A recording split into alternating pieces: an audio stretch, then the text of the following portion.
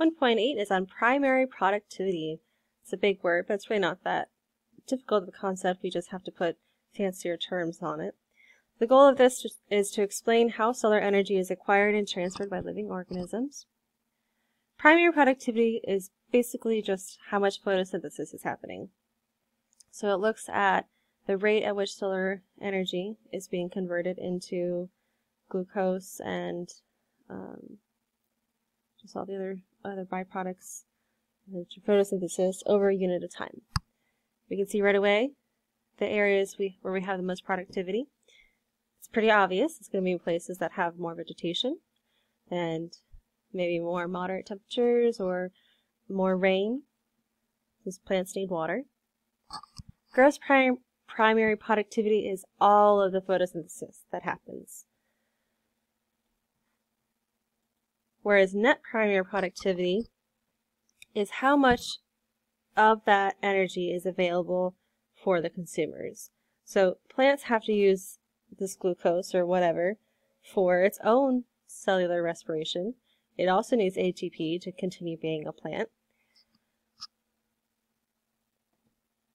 So the net primary productivity looks at what's left after it's already done all of its life stuff and can be available to consumers for their own cellular respiration.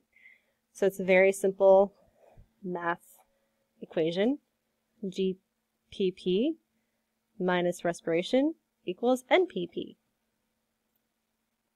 We measure productivity in some unit of energy per unit area per unit time. So for example, kilocalories per meter squared. So the amount of energy being produced in this 1 meter square of land in a year.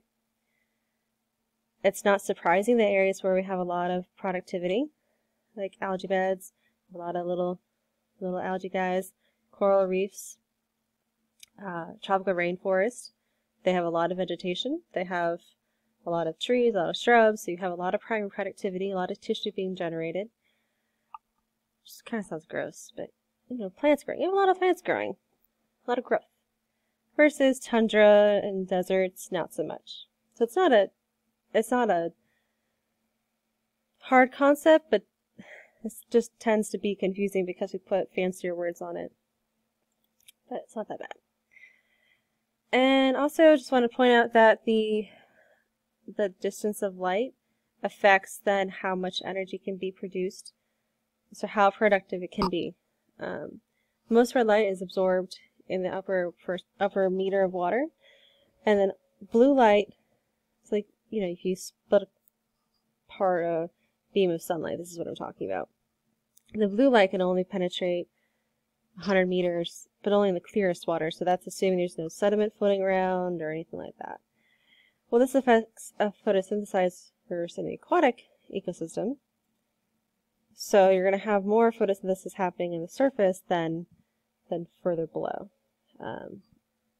Organisms down here have had to adapt to much cooler ways of getting their energy than up here, which again is an obvious concept.